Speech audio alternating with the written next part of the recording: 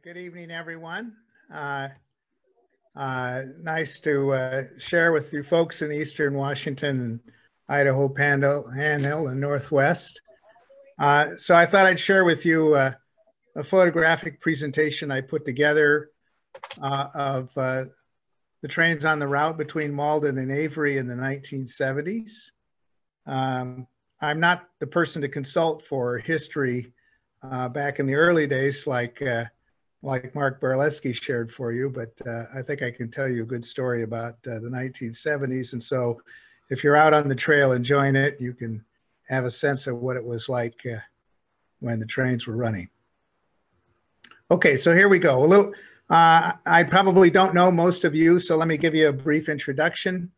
I'm a professor in industrial engineering and operations research at Berkeley. I've been on the Berkeley faculty since 1979. But before that, I worked in the operating and marketing departments of Union Pacific Railroad, 1970 to 75. And some of my assignments were up in that territory. I worked as the agent at TECO and the agent at Dishman. I was an operator at Walla Walla and at Sandpoint. And then later I was the division car distributor at Hinkle, distributing empty freight cars to customers all across Oregon, Washington, Idaho. And then I was the service planning analyst interfacing between marketing and transportation in the Omaha headquarters for a couple of years. So the photographs that I'm going to show you, we're going to go from Malden to Avery, proceeding west to east, all photos from the 1970s, the last decade of the Milwaukee Road out west. And these are a mix of my own photos and photos in the collection of the Cascade Rail Foundation. And the foundation photos are primarily the work of David Klawunder and a couple of photos from Daniel Perkins. And so I'd like to express my thanks to Paul Kruger and Mark Barleski for making these photos available for inclusion in this presentation, since my coverage was far from complete in this section of the railroad. Okay, so you heard about the Columbia Division and the Coast Division. Is that by the 1970s, all of the railroad in Washington State and the Idaho Panhandle was part of Milwaukee Road's Coast Division. And you see the map of the whole division here. And of course, we're concerned tonight about way over on the right-hand edge of between Malden and Avery. And we're going to take a little tour proceeding from Malden over to Avery. And you see the dotted line from Marengo up to Spokane after 1914. That was the route of the passenger trains in order to serve the Spokane market. And unfortunately, Malden and Rosalia and communities like that lost out. And then they returned to the main line at Plummer. So I'll also include a few photos from that segment between Spokane and Plummer, since that portion of that also was Milwaukee Road track. Okay, so someone asked a question about the gap. As Paul mentioned, the Milwaukee Road main line was electrified from Tacoma to Othello, a couple of subdivisions, 208 miles. And then from Avery, Idaho, across to eastern Montana, 4 subdivisions to Harleton, Montana. And electrification was proposed for the segment in between Othello through Malden to Avery, but that never happened as the company ran into financial trouble. And so that 212-mile segment from Othello to Avery became known as the Gap. So tonight's presentation includes one of the subdivisions in the Gap from Malden to Avery. And that subdivision was very well engineered. You notice the track wanders around on the map as you go east from Malden. And that was engineered so that the line very steadily ascended on very moderate grades. So for 42 miles, it's uphill on very slight grades of 0.4% or less, and all the way to the east portal of Tunnel 41, which was known as the Sorrento Tunnel, about 2 miles west of Plummer. And then after the tunnel, the line starts descending on a 1% grade through Plummer, down Plummer Canyon, 15 miles to Benawa Lake, which is an arm of Lake Coeur d'Alene. And then at the lake, it picks up the St. Joe River, which it continues to follow east through St. Mary's over the remaining 51 miles to Avery on grades of 0.4% or less. So you saw, like in the photos, the moderate-sized steam engines, which could handle a train over this well-engineered line, no problem. And as was mentioned, most of the traffic on the line was bridge traffic that originated or terminated west of the Cascades. You saw the big network Milwaukee had in my previous map slide. But there was some traffic that originated in our territory. Seasonally, there was very strong long-haul potato traffic that originated in the Columbia Basin at places like Moses Lake and Warden and Othello. And then in addition, some of the stations in the Idaho Panhandle generated long-haul lumber and plywood traffic, such as St. Mary's and Coeur d'Alene. This is a little excerpt from the 1973 employees timetable for the Coast and Rocky Mountain divisions that covers the segment from Avery to Malden. We should read up, since we're going to go eastward. We're going to start at Malden and work our way up through these station names. And let me say something about station names. Anywhere there was side tracks on a railroad, that place was given a station name to designate it. So if you look in, you have the distance to the right of the station names, you have distance from Avery, and then the next column where it says C Rule 6A, where there's a big stretch of symbols, that's where there actually was a station and staff. So Malden, Plummer, St. Mary's, and Avery were the only places with stations and staff in the 1970s. And all the other names are just simply where there were side tracks, where perhaps there was a grain elevator or a lumber mill or a log loading station or the like. And then that first column, sidings, where you have the capacity in cars, where it's like 90 or 100 cars, that's a useful passing track for where trains, opposing trains, can pass. One train can turn off on the siding track and let the other train by and then come back out on the main line. And then the other tracks are industry tracks where cars could be spotted to be loaded at grain elevators and the like. Okay, so here we go. A little more information is that, as was mentioned Mark said November, I had December, but anyway, late in 1974, until then, the train and engine crews were exchanged at both Avery and Malden. A crew would get off and a new crew would get on. But in late 74, the crew terminal at Avery was shifted to St. Mary's, Idaho, and the crew terminal at Malden was abolished. And so then the crews were working between St. Mary's and Othello, and the crews based in Malden had to move.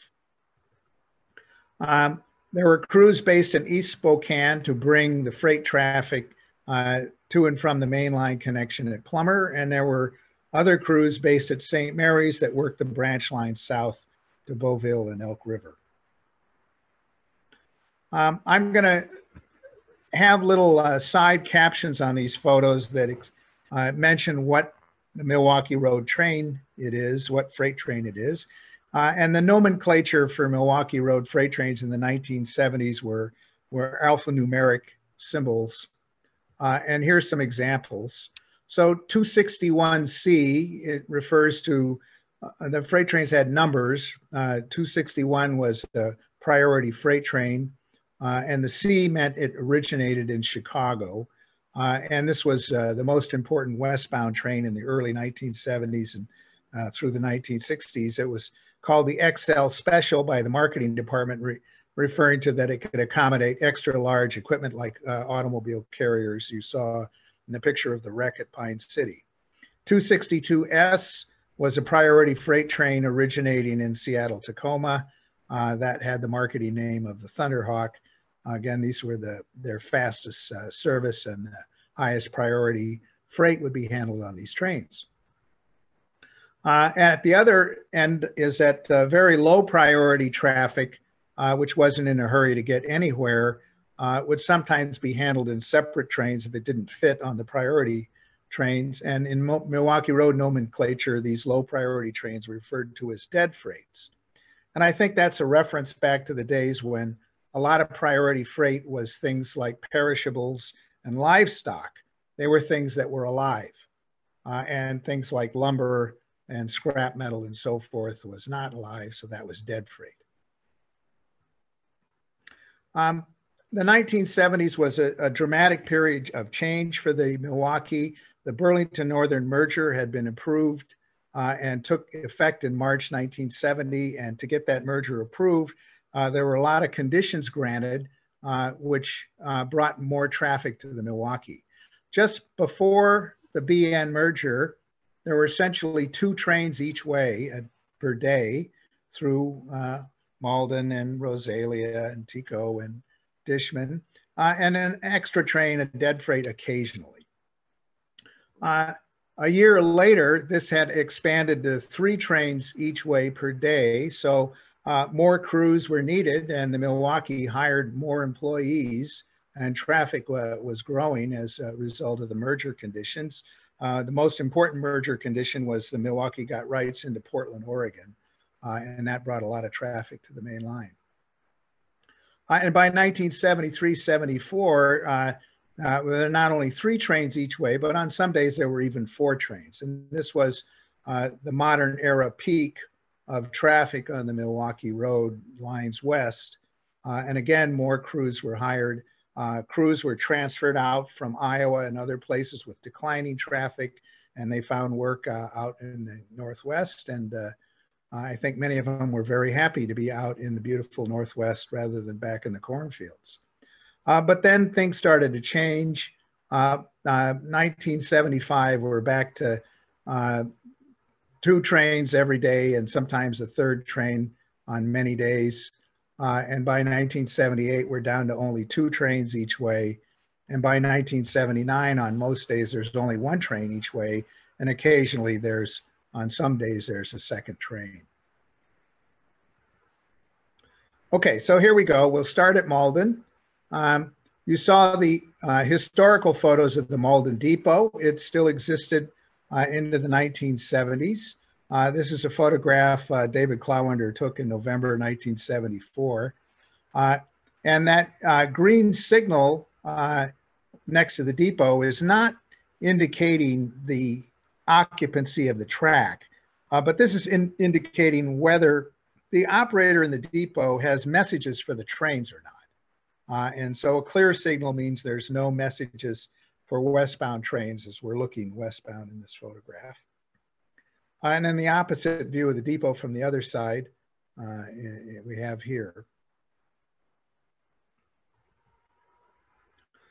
This is a photograph of mine near the end, August 1979.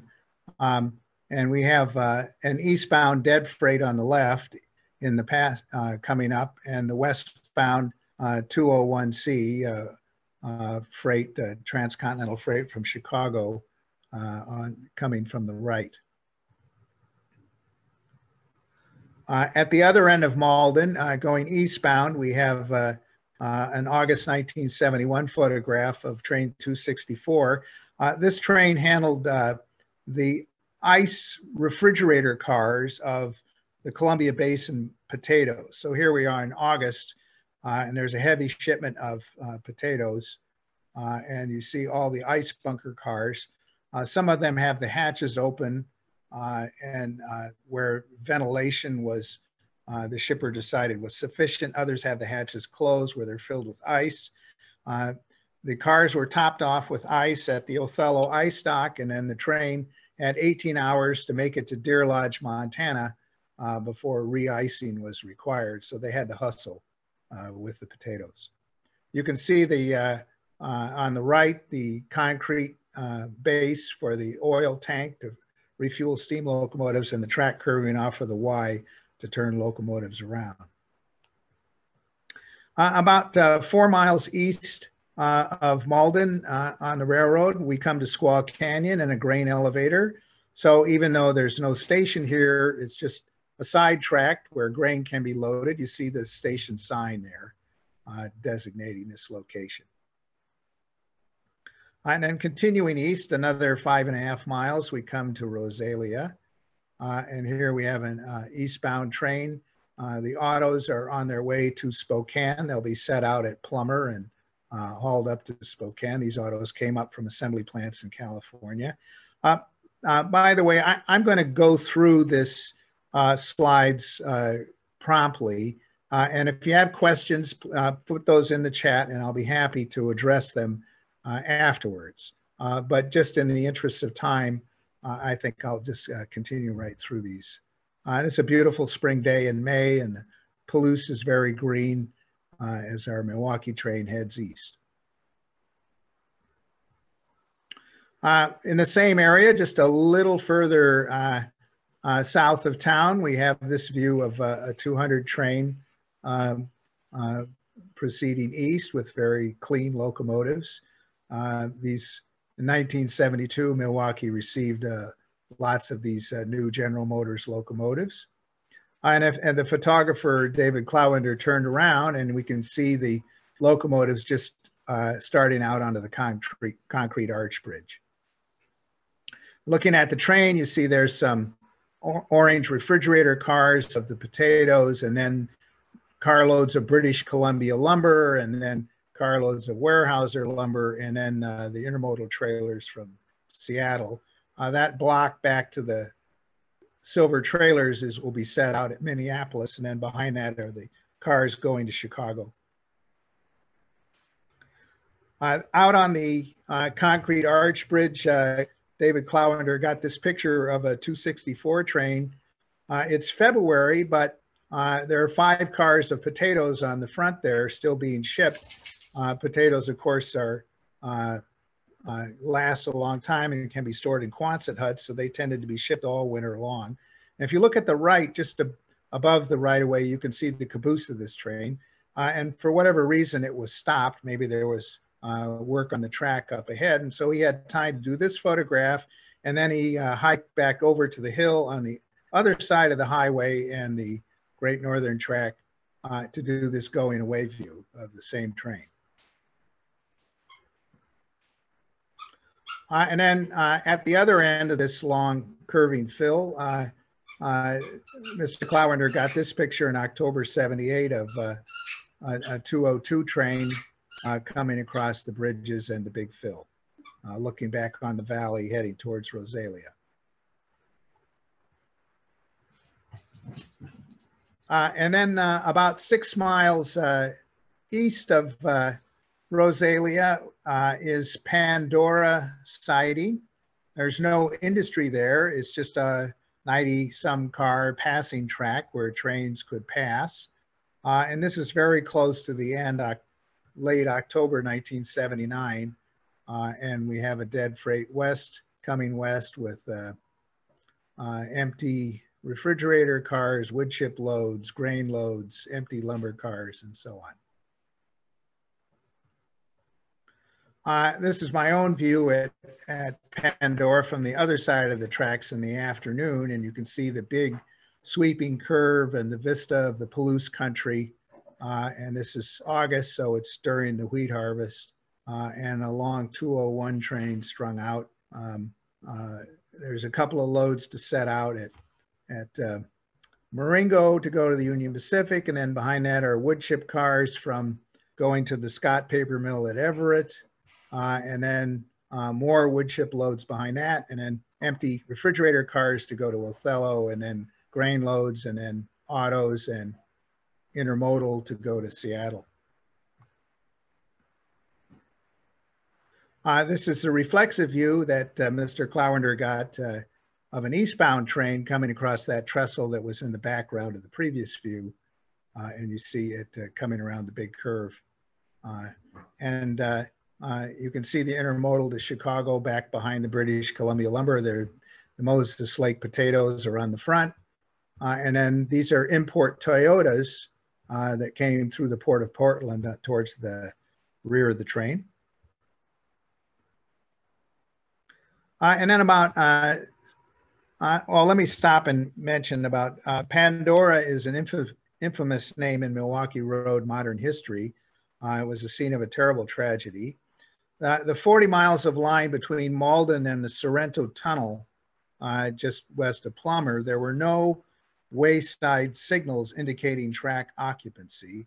And this is an example of what railroaders call dark territory.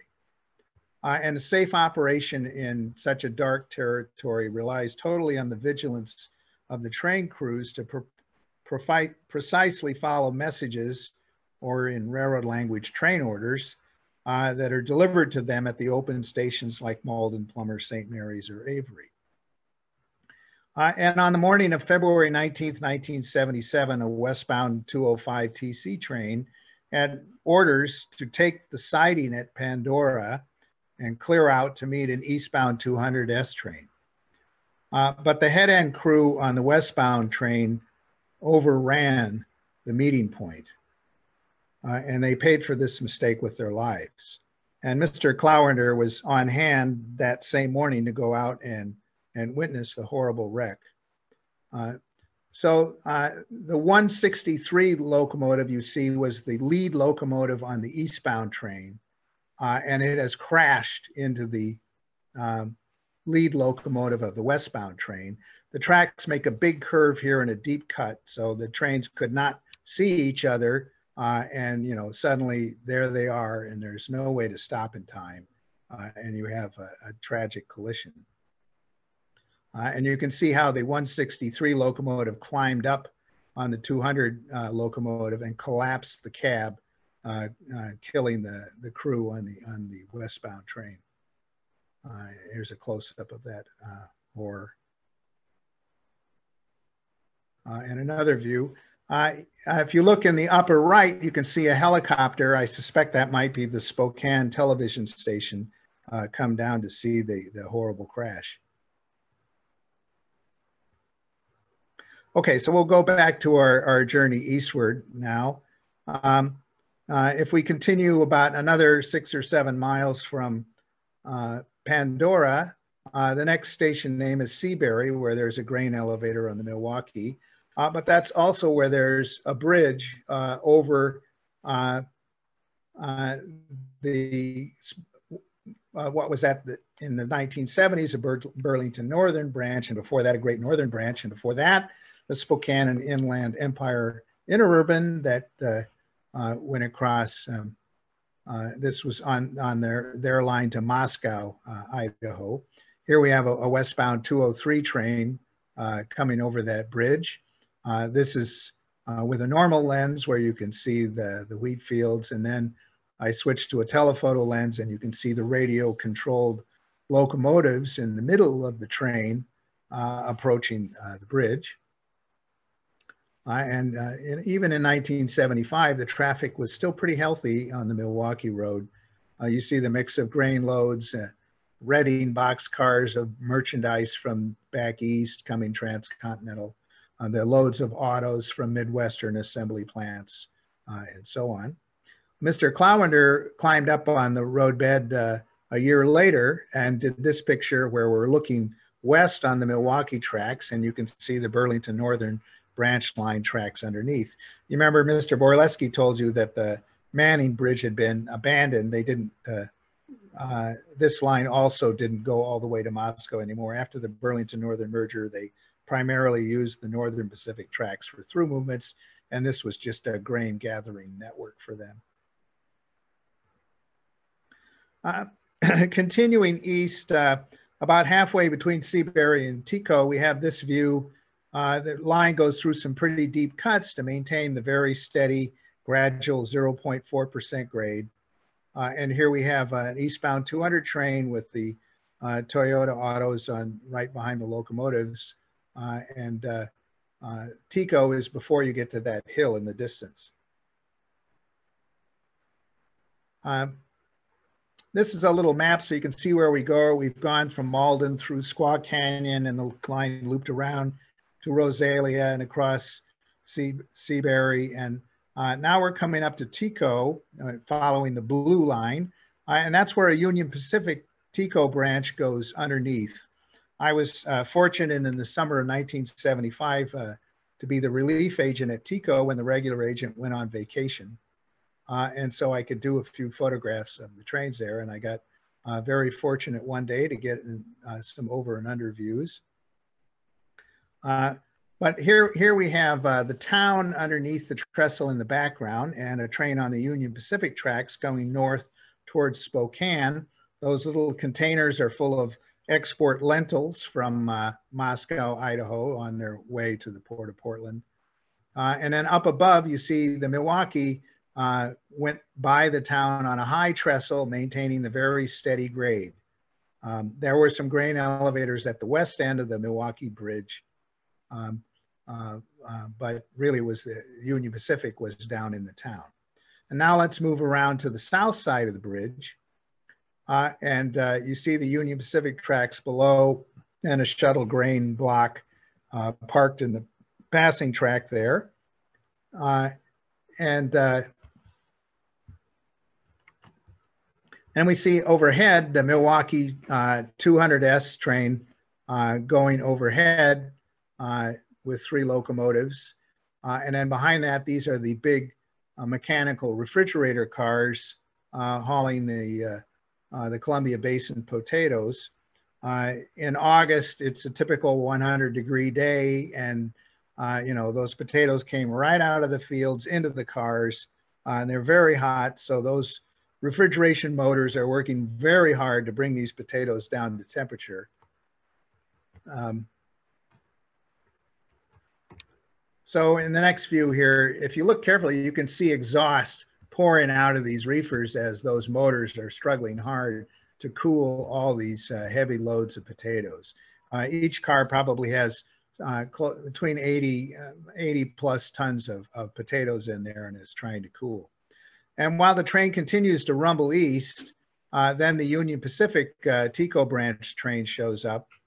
You see him at the lower right while the Milwaukee train rumbles overhead, and he comes by. He will the Union Pacific train will stop just after he goes by me and pick up my instructions about spotting all those grain cars at various elevators out to on the spur to Tilma, Idaho. And then this wasn't the end of the action, because at the west end of the bridge is the TECO passing track for the Milwaukee Road, and there was a westbound 205 train waiting in that passing track for this 200 train to go by. So after the 200 clears, then the 205 train comes out on the bridge. And you see the locomotives smoking as they accelerate to bring the train up to track speed as they leave the passing track.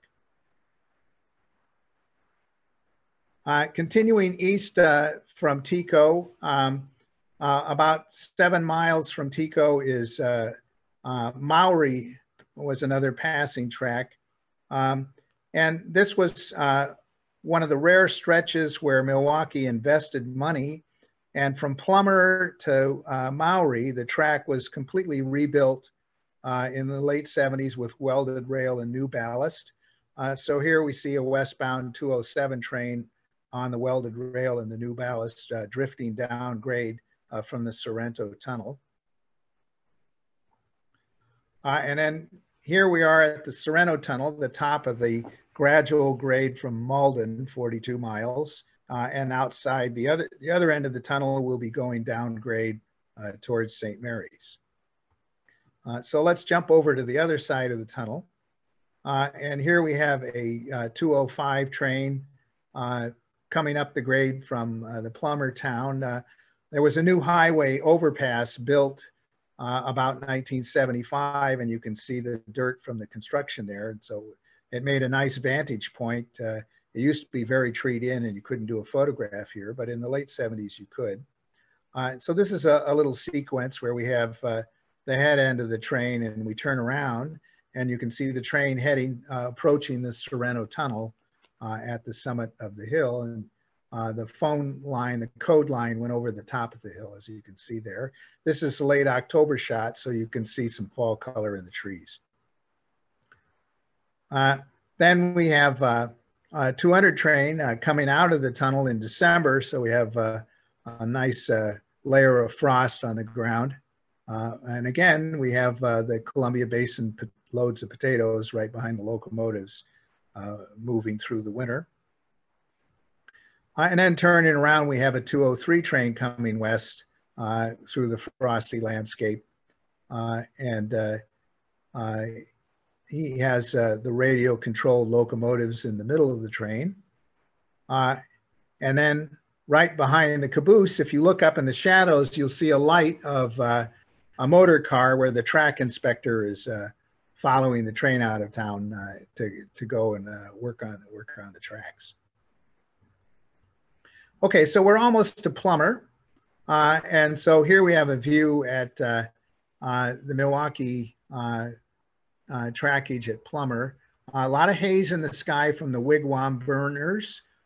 Perhaps you remember those before they were outlawed, that a lot of the wood waste at the lumber mills was burned in wigwam burners like you see here.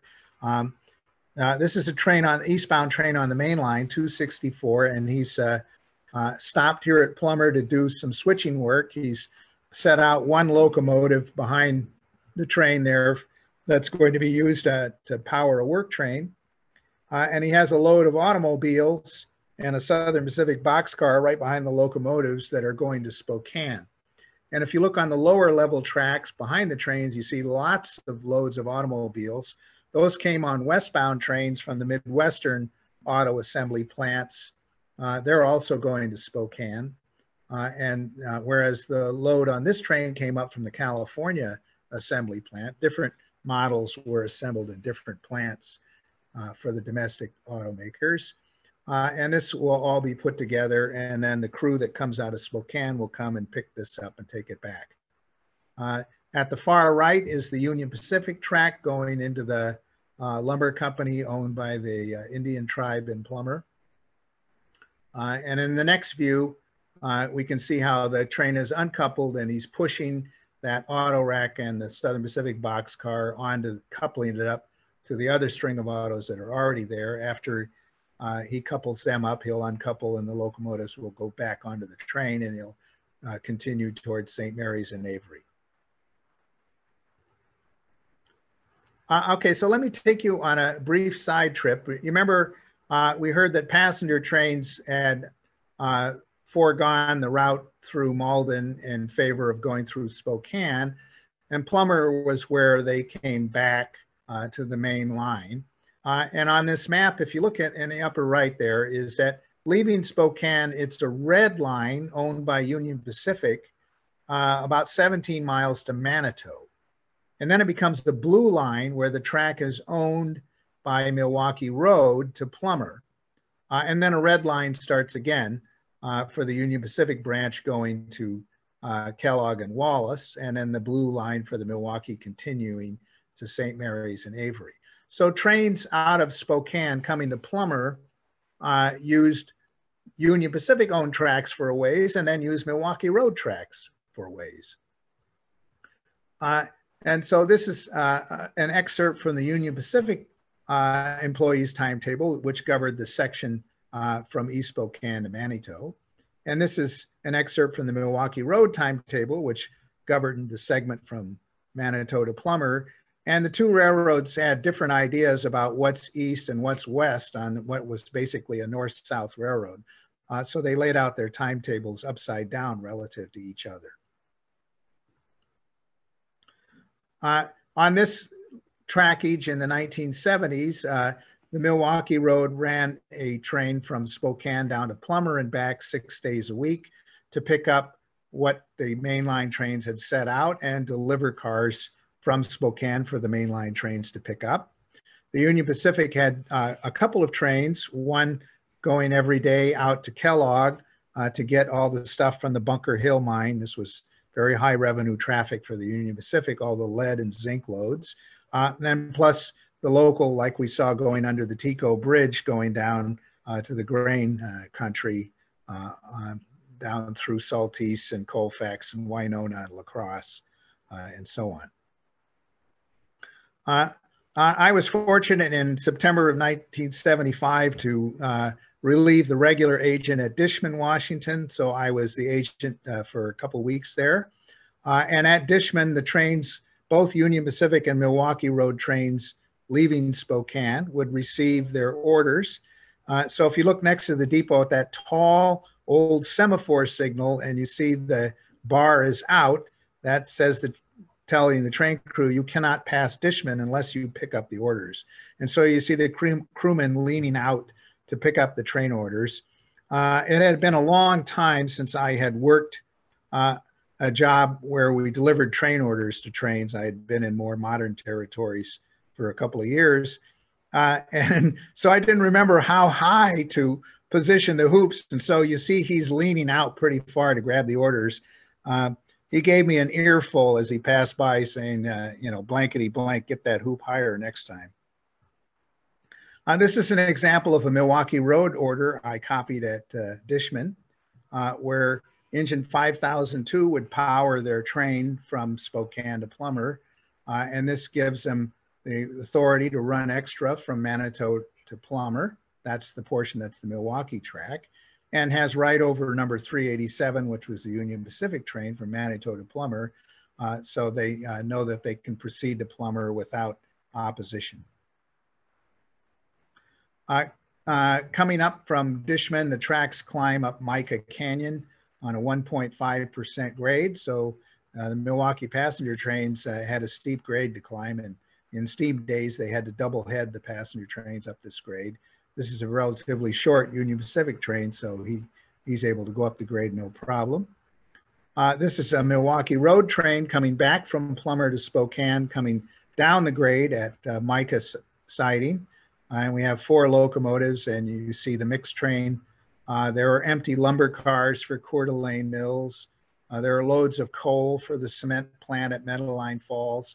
And there are loads of autos for Spokane. And then there are loads of grain near the back for the flour mills in Spokane. And then proceeding further south, we're now just past Manitou on the Milwaukee Road tracks. So this is a Union Pacific train on the Milwaukee Road track. And he's bringing empty boxcars back for lead and zinc loading. And all those tank cars are full of acids they used in the mining to leach out the minerals. And that yard limit sign means we're only about 1 mile from the Manitou station site. Years ago, underneath that trestle in the middle of the picture, there was another Union Pacific branch line which went down to Lake Coeur d'Alene and connected with steamboats that ran across the lake. And then continuing further south, we cross the border into Idaho. This is near Setters, and this is the Union Pacific train coming back from Kellogg with all the lead and zinc loads. Lots of high revenue for Union Pacific, so they were very glad to have this line. And this is at Manitou itself. We're looking, that Union Pacific train is coming off the Milwaukee Road track. And at the right is the Union Pacific track that's coming up from Tico, and the lines come together here to go down to Spokane. Okay, now we're down at Plummer, and coming at us is train 200, which has got a crew from Malden and is proceeding east on the main line. And right next to the train is the Plummer passing track. And then at the right, at the far right, is the curving in is the track from Spokane. It came from Manitou. And you see how the depot at Plummer was situated on the Spokane line, not on the main line, because that was the way the passenger trains went. The track branching off at the lower right is the Union Pacific track to Kellogg and Wallace. And whereas the track immediately to the left of it is the Milwaukee track about to merge with the main line. So here's our 200 train in March. There's still some snow on the ground at Plummer. And if we turn around, he's starting down the 1% grade down Plummer Canyon. And right to the left of him is the Union Pacific track, which goes down a much steeper, at this point, 2%, and later on 1.8% grade down Plummer Canyon. You notice the Great Northern boxcars in the foreground. Some of the conditions of the Burlington Northern merger was that Milwaukee Road could haul traffic all the way to the Twin Cities and then turn it over to Burlington Northern there. Before the merger, they would have not been able to load Burlington Northern cars and haul them all the way east. They would have to give them that traffic in Seattle. So this was part of the conditions which increased the traffic on the line very, very strongly in the early 1970s. In 1976, the old Plummer Depot was torn down. It was in danger of collapsing. And Milwaukee built this very small brick depot, now not located on the passenger line, but located over on the freight line. And so here we have a 202 train. He has just finished setting out those autos in the background that came up from California. You notice the pickup trucks and the Mustangs and so forth. And now he's ready to depart Plummer and head down the hill to St. Mary's. And now we're proceeding down Plummer Canyon. This is a short train from Spokane. In the later years, instead of just turning around at Plummer, they sometimes went all the way to St. Mary's because now that was a yard and a crew change point. So it was more convenient to interchange the Spokane traffic there instead of at Plummer. And if you look at in upper right from the locomotives, you'll see the Union Pacific track going down its much steeper grade. And this is the reciprocal view. And on the right, we have the Milwaukee Road track, and we see a train coming uphill on the Milwaukee Road track, and the Union Pacific track on the left dropping down very steeply. Now, from Plummer to St. Mary's is still an active railroad nowadays. And so that track still exists, and you can't do your trail rides there. But the Union Pacific track on the left is gone, and that is now a trail. So you can go down on the lower track there. If we, in that previous view, if we stand about right next to where the Milwaukee locomotives are on the hillside and look back up the hill, we would see this. Here's a Union Pacific train dropping down the steep grade, heading towards Wallace with the zinc and lead boxcars and the acid tanks. And then you look uphill from it on the left and you'll see the grading for the Milwaukee right-of-way. And if you look directly above the last visible tank car, you might be able to discern right there, a red signal. There's a Milwaukee train coming. Train 200 is coming. I wasn't able to get two trains in the shot this time. As the tracks come down towards the Lake Coeur d'Alene area, they're still high up on the mountain, and to maintain the steady 1% descent, that required a couple of large trestles. The largest is so-called PD viaduct. PD passing track starts right here at this signal and goes back up the hill here. And here we have a 200 train starting onto the high trestle. The highway to St. Mary's goes right underneath. So any of you who have driven over there know where this spot is. And back in the early 1970s, it wasn't as treed in as it is now. And so you could stand down by the highway and get a spectacular view of the trestle for a westbound train. This is a 263 train coming west with the loads of gypsum from Heath, Montana, and the automobiles from the Midwestern assembly plants. This will be part of the Spokane set out. Then these are sugar cars for Moses Lake, and then cars for further west. And then if you get up at PD by where the signal was, then you have a track level view like this. This is a 261 train. Again, you have the Spokane set out here of the autos and some intermodal. And then the next intermodal here is part of the block going to Seattle. And then finally, the tracks get down to lake level and they cross Benawa Lake on this spectacular wood trestle. And actually, if you look at this trestle carefully, it's level till about here, and then it's starting to go up. It's ramping up. The start of the 1.1% grade is actually right there in the middle of the trestle. And that was the engineering of the line to maintain that very steady minimum grade engineering, very, very well engineered. And you see there's a little tunnel through a short little ridge here. On the other side of the tunnel, they pick up the St. Joe River. This is a 261 train in August 1972 that I captured climbing up the hillside.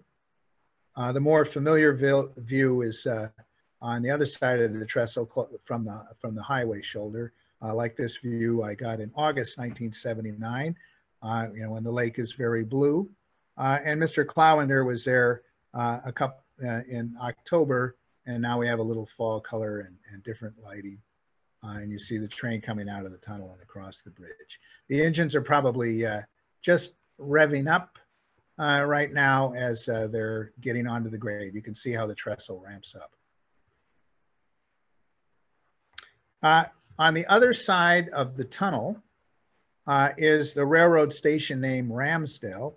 We'll get there in a minute. This is the view where I'm standing by that tunnel, and we have a 200 train coming around the curve and onto the bridge, off the grade and onto the level track. And you can see some fishermen in the lake and a nice reflection on a nice summer day. This is with a stronger telephoto, and if we zoom back, then we get a little wider view of the area. And then on the other side of the tunnel is the Ramsdale log spur. So the tunnel is just out of sight to the left here, and this is the main line. And then there was a spur that went off here to where they logs that came down from the branches up in the mountains south of St. Mary's were dumped into Lake Coeur d'Alene, into the St. Joe River, and then floated up to the big plywood and lumber mills at Coeur d'Alene. And there was also a passing track at Ramsdale on the other side of the main line, but it was usually full of cars waiting to have the logs dumped into the water to be floated up to the big mills on the north side of the lake. And then here's a photo that Mr. Klawunder got at the east end of Ramsdale. It once upon a time was a passing track, but in modern times it was not. It was shown as other tracks, and it was always full of log cars waiting to be unloaded. Then it's valley running from Ramsdale to St. Mary's. This was Mr. Klawunder captured this westbound 201 train, stopped at some signals on a nice puffy cloud day. And a little further east, up on the hillside, we have this springtime view of a westbound 207 train and a little bit of cattle in the field there. And there's still snow up in the higher elevation in late March. And then around a couple more turns and we come into St. Mary's.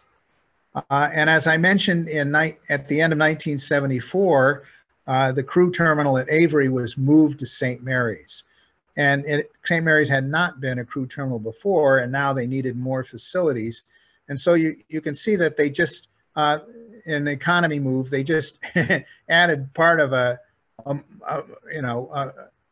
portable motorhome type structure to the depot to create the additional office space for the crew caller and the boardroom and the register room and so on. You see all the log cars in the yard and box cars for the lumber and plywood mills in town and the snow plow for the branch line.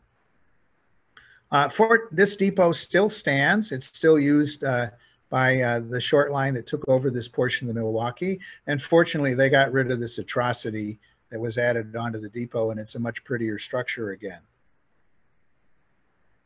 Continuing east, we'll skip Omega siding on the wrong side of the river from the highway and then a dead-end road. And then when we come back to the highway is at this spot, and we have a westbound 263 train along the St. Joe River.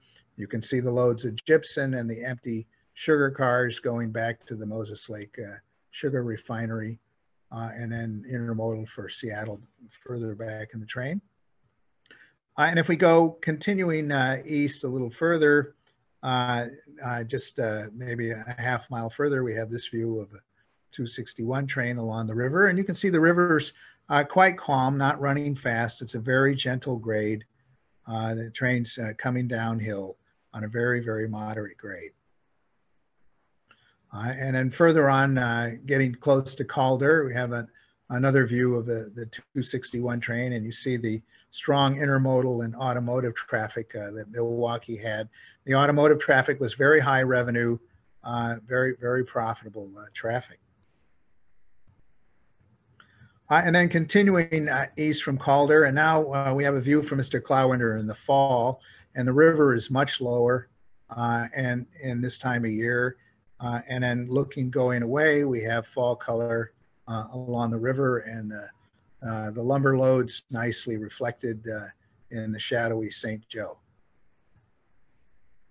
And then around a couple more bends, we will arrive at Avery at the foot of the Bitterroots grade. Here we have a picture of a train with our crew from Malden pulling up to the depot at Avery, and you see the crew that will relieve them is waiting on the steps, and behind that is the substation, and overhead is the catenary the substation is converting the 110,000 volt commercial AC power to 3,400 volt direct current power for the electric trains. And we have 3 diesels on the front, and then behind that we start to have all the ice refrigerator cars of the Columbia Basin potatoes. First, the engines will stop at the depot so the head end crew can change. And then when the Montana crew, the Rocky Mountain crew is on and they're ready to go, they'll pull forward. This train, 1972, I had 58 ice refrigerator cars of Columbia Basin potatoes.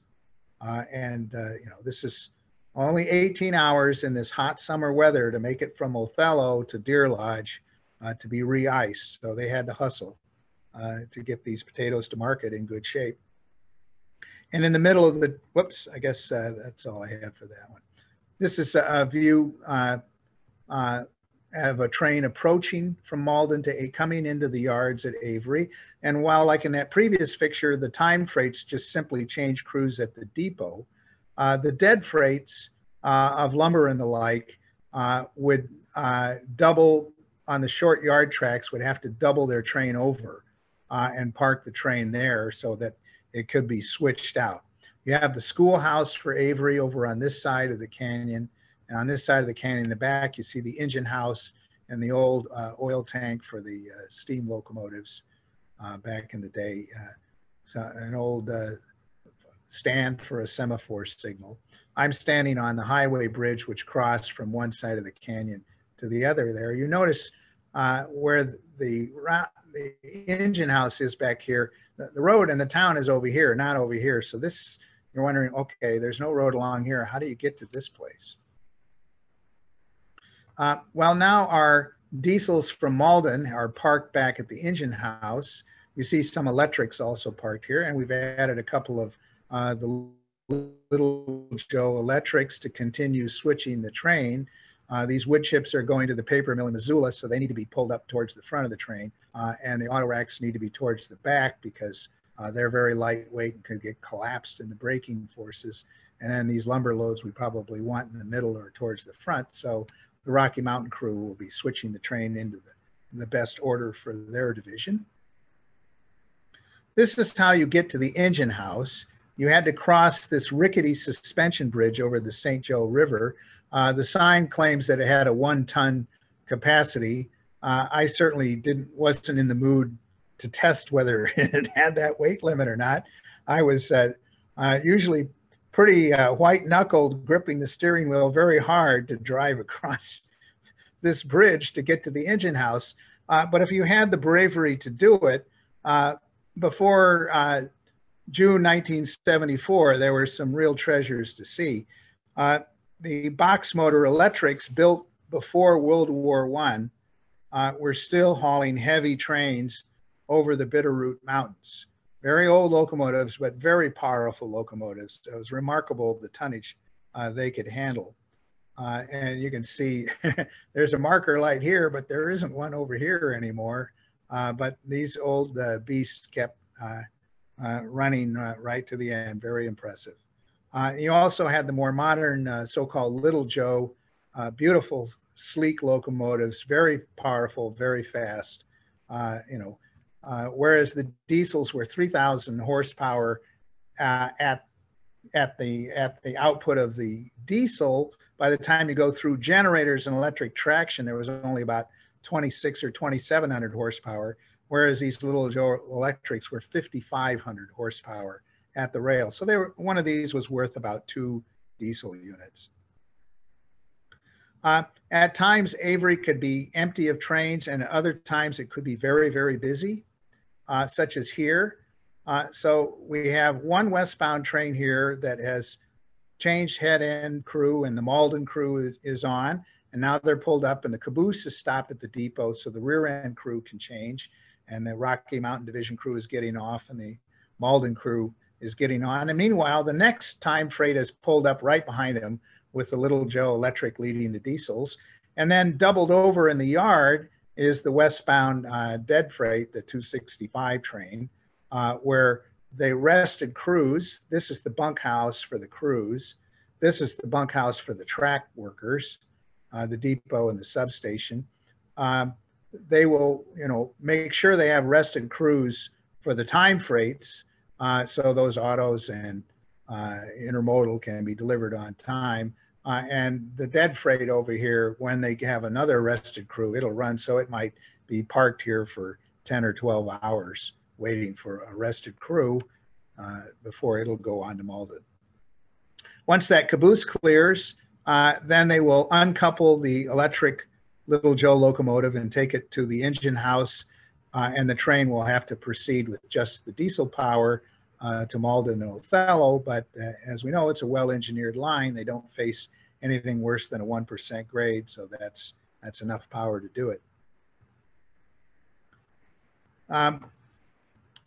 This photo means a lot to me. I always thought this branch was a wonderful place to just sit and watch the electric trains. You had the fish pond, and the Avery Depot had a restaurant in it. You see the lunchroom sign, and you could see the electric locomotives. And if you go to Avery now, the depot is still there. They have rebuilt the fish pond, and it's brand new, and it's stocked with these immense lake trout type fish. And there's a bench there, but there's no railroad anymore. It's just a highway going by here now. Inside the lunchroom, if we were a Malden crew, we could wake up in the morning and get a real hearty breakfast in here, bacon and eggs and hash browns and orange juice and coffee. This is just after the breakfast lunch is over. But this was kind of the social center of the town. All the railroaders from all the different railroad departments ate here. The Rocky Mountain Division crews, the Coast Division crews, the track maintenance forces, the station forces, any visiting officials, and then everybody from the town ate there too. After breakfast is over, this is a quiet period. This is the roadmaster in charge of maintenance of the track, and you see him getting into his billfold to pay his bill for his breakfast. This is one of the Rocky Mountain Division engineers who moved out from Iowa. He's relaxing and enjoying his coffee. He's going to get called for a time freight about 11 in the morning, so he's got some time to relax. And then this is the cook and the waitress, and they finally have a chance to sit down and relax after the breakfast rush. But at any rate, if we were a Malden crewman, after breakfast, we've been called for a westbound dead freight. We'll go over to the trainman's register room, and we have standard clocks on Rocky Mountain time and coast time, and we can set our watch to make sure it's accurate and obey the train orders correctly and be reminded how important safety is. And we can sign the register book to say we're on duty for what train and who is the crew. And then we'll go out and switch the yard, and maybe we'll borrow the pack set of the Motorola radio. Compared to the light little things we have now, in those days a radio was a pretty heavy, bulky, awkward piece of gear in 1972. This is a conductor directing the switching moves. And then when we were ready to go, we could go in and tell the operator in the depot that, okay, we're ready for our orders, so we're ready to go to Malden. We got our train together. And Debbie Shosey was the weekend operator in Avery. And she would get on the dispatcher's phone, and you see the blue Milwaukee train order message forms with the carbons in there where she'll make 4 copies, 1 for the depot and 3 copies for the crew. And she has to carefully repeat into the phone the message she's been dictated to make sure she got it exactly right. And then once we have our blue orders here and our clearance, we can step out to our dead freight west where you have the power here. Meanwhile, there's a dead freight east that's going to proceed into Montana with electric power. And we're ready to go back to Malden. And we've finished our tour up to Avery. And you can imagine going back to Malden. I'll close with a kind of an epilogue of the end of the milestones in the end of the Milwaukee out west. December 1977, the Milwaukee Road declared bankruptcy for the 3rd and final time in the history of the company. And in July 1978, the trustee announced his intention to abandon all the lines west. In February 1980, the bankruptcy court approved the trustee's request to embargo lines west effective March 1, 1980. So starting March 1, the railroad refused all business on lines west. And then the very last train out of Tacoma left on March 15, hauling only railroad equipment and empty railroad-owned freight cars. So then the trustee had the task of selling off, liquidating the property. The segment from Malden to Plummer we went over was abandoned. Union Pacific, in order to continue to get that lucrative lead and zinc business, bought the Manitoba to Plummer segment. And then Potlatch had bought St. Mary's Plywood and had got rights to a lot of the timber up Beauville, Elk River area, and as well as to purchase from the Forest Service at Avery. So they bought the railroad from Plummer to Avery in order to serve the St. Mary's Mill, and they invested a lot of money to expand it, and they formed a short line railroad called the St. Mary's River Railroad. But then in 1983, the Forest Service ended timber sales in the St. Joe National Forest. So then the line from St. Mary's to Avery became superfluous, so that was abandoned. So with these abandonments, we're left with, out of that 109 miles from Malden to Avery, we're only left with the 19 miles from Plummer to St. Mary's that still has a railroad. The mill in St. Mary's is still very active, very profitable for Potlatch. They load lumber and plywood out of there, and then to connect with the other railroads, the 37 miles from Plummer to Spokane is still intact as well. So our last Milwaukee Road train is headed off into the sunset, and it's only memories for old guys like me, and younger folks can only wonder and be astonished that all this existed and then incredibly disappeared. And I'll thank you for your attention. And I'll stop this presentation and take a look at the questions in chat.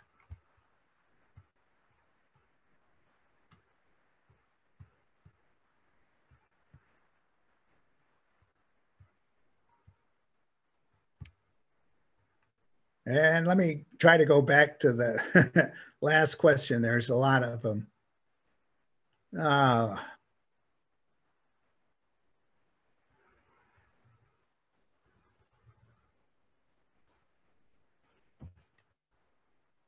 What was carried in the hoppers? Okay, so the open top hoppers coming west had coal. The cement plant at Medline Falls needed a fair bit of coal. There were some other, a lot of things were still steam heated and used coal-fired boilers. For example, those of you who went to Washington State down at Pullman, hey, that campus needed coal. And so there were various customers like that. I imagine the sugar plant at Moses Lake also took inbound coal. So, what caused, sorry? Rob, this is Paul. That question might actually refer specifically to the hoppers at Malden, which I believe were for the ballast pit there. So yes, so the string of cars at Malden were being loaded with gravel to be used as ballast for ballasting the tracks and the right-of-way. So that was internal use. That was not revenue freight. The covered hoppers, of course, were carrying grain. And in the 1960s, the grain in Montana primarily moved east to Duluth Superior and to European markets. But starting with the big Russian grain sales and others, the grain from Montana and Dakota started coming west. So there was a big increase in grain coming west, a big increase in traffic for Milwaukee, as well as the other railroads to the northwest. And so you saw that in a lot of the pictures, the yellow and gray covered hopper cars. What caused the contraction in business in the mid-1970s? This is a complex story, and I'll oversimplify somewhat to save time. But while Milwaukee Road was a transcontinental railroad from the Pacific Northwest to Chicago, it also had a dense network in the Midwest, lines all over Minnesota, Wisconsin, Iowa, Illinois. Transportation rates are basically mileage rates. You get paid so much per mile. And railroad costs have a lot of fixed costs. You know, when you originate traffic, you have to handle each car one by one, or each intermodal unit run by one. And so origin and destination has big costs. Just running a big train mile after mile is very cheap. So the railroad economics is a long haul is very profitable, and a short haul is very unprofitable. And the railroads were regulated companies. They had to accept any traffic that was tendered to them. And so Milwaukee had a huge amount of unprofitable short haul traffic in the Midwest, as did the other Midwestern railroads. The shortest hauls of all were in the Northeast, so those railroads went bankrupt first. Then the railroads with heavy networks in the Midwest went bankrupt, like the Rock Island and the Milwaukee. So the railroad had been doing deferred maintenance for years and years and years to stave off bankruptcy. And even though the traffic grew as a result of the Burlington Northern merger, it was not nearly enough to offset the economics of the Midwest. So the whole company went bankrupt. For whatever reason, the trustee decided that they just couldn't afford to invest to bring back the track on the long transcontinental railroad. That was just too huge a cost. So they decided to contract to a Midwestern railroad. And I won't go into whether that was a good idea or not. We could spend a lot of time on that.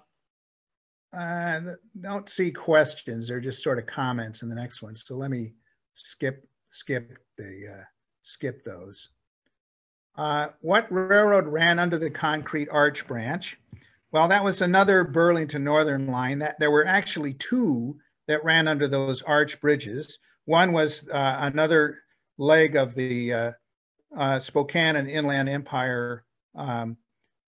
That line that went across the Manning Covered Bridge on the way to Colfax went under the extreme west end of that arch bridge. And then under the arch bridge, more out in the valley, was the Northern Pacific line down to Pullman and Moscow and continuing down to Lewiston, Idaho. And that became the more primary route for Burlington Northern after the merger, and the Great Northern route was just downgraded to if there was any grain business to gather that. So that line still exists, the former Northern Pacific line, and the Great Northern line is long gone. Why did some locos have dynamic braking and some did not on this gap? Well, Milwaukee was always struggling to conserve cash, and they made decisions to buy a mixture of locomotives with dynamic brakes and without.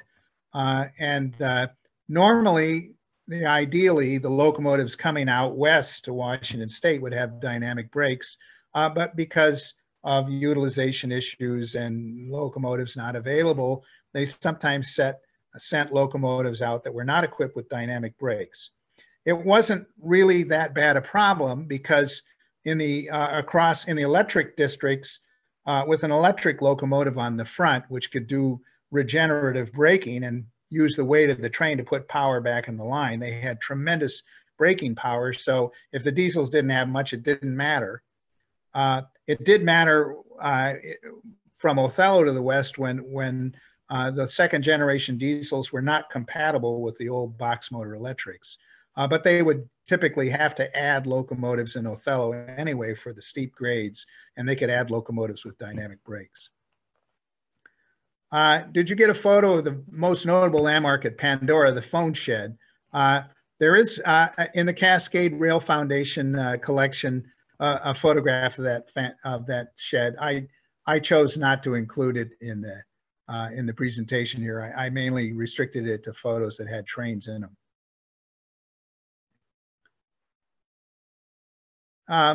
Is the Tico trestle extant? Yes, somebody answered that. Yes, it's there. There's the trail will go across it, so you can pretend you're the Milwaukee train. When were the last ice reefer cars used? That's a complicated question. What's an easy question to answer is, when was the last icing service? And icing service ended in September 1973. And after that, the railroad would no longer provide ice. And you had, if you wanted refrigeration, you had to use one of the mechanically refrigerated cars. But the ice reefer cars could be used if you didn't need refrigeration. And a lot of shippers over the winter, when it was cold the whole way, they say, I don't need ice. The potatoes will stay cold enough. So those cars continued to be used in the non-summer season for a number of years. And I'm not sure when the last shipper decided, I don't want to use those cars anymore. The little cars were valuable because some shippers wanted to sell smaller lots of potatoes, and those cars held about half or 60% what the large mechanical reefers would hold. So they lasted around some time. And in fact, there was one entrepreneur who bought up all the ice reefers as railroads were getting rid of them because he knew shippers still wanted to use them, and he could lease these back to the railroads, and he made a very good profit doing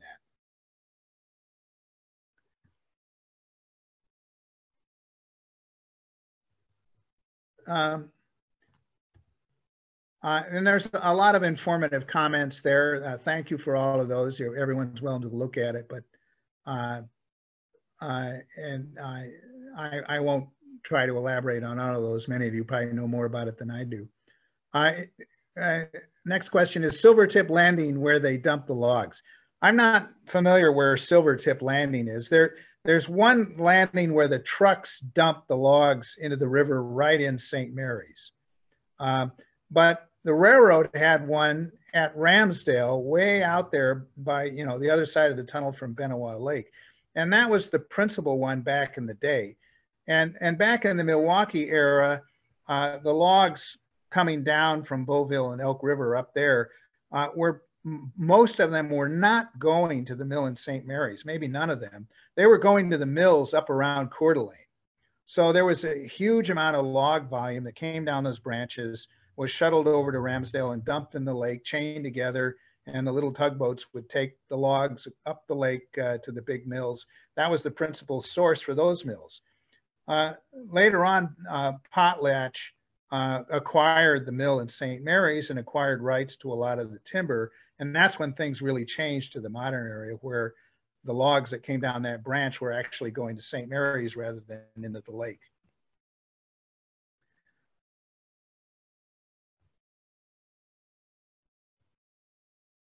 When was the catenary removed at Avery? Well, again, this is a little awkward to answer because it's easy to answer when did the electric operation end, and that was in the middle of June 1974 from Avery eastward. Electric operation had ended in October 1972 from Othello westward. And there were contracts let out for contractors to remove the wire, and where they were working, it was de-energized, and wherever they weren't, they kept it energized to discourage thieves.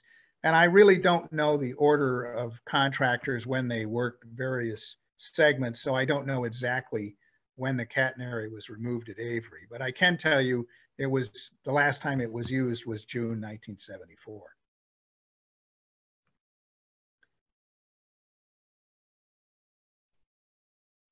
When was the Medline Falls branch abandoned between McGuire's and Newport? McGuire's was a station name about halfway from Spokane to Coeur d'Alene, and that's where the Milwaukee branch took off to go north through Newport and Usk up to ending at the cement plant at Medline Falls. And there was basically no online business between McGuire's and Newport in the 1970s. All the business was up at Newport, Usk, and Medline Falls.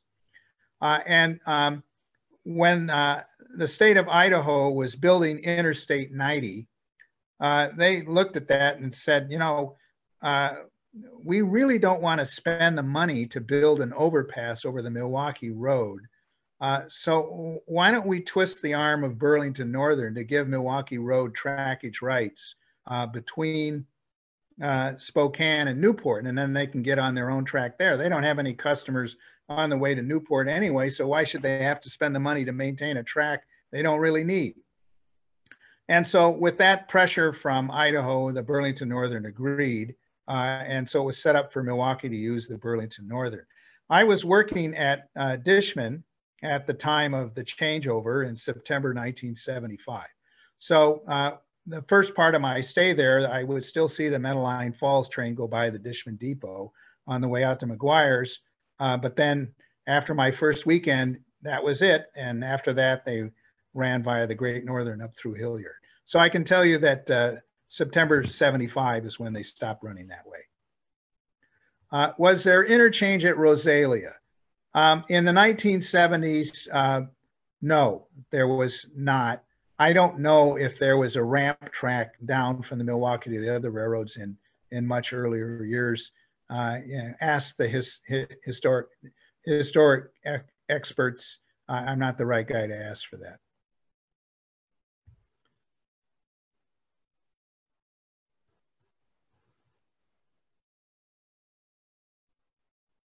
Was the house at the PD Viaduct for a bridge maintain track maintenance personnel? I'm really not sure. I can tell you that by the time I got there, it was abandoned. It wasn't occupied. It's quite possible it was used by railroad employees in earlier years. I just don't know.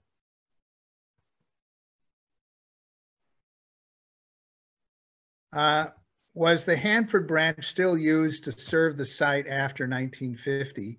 And the answer is yes, but the traffic was very intermittent. I think they were basically hauling dismantled stuff out. There wasn't regular traffic into there like there was during World War II. And it was still in the timetable into the 1970s, so they could haul stuff in there or haul stuff out if they needed to. But it was rare to see a train movement on the Hanford branch in the 1970s.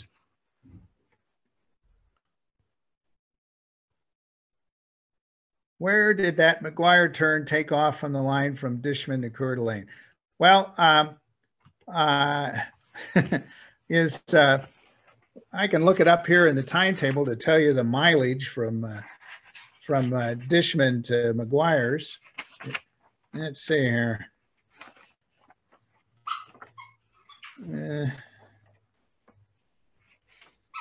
Okay, McGuire's is 15 miles from Dishman, 15.0 even.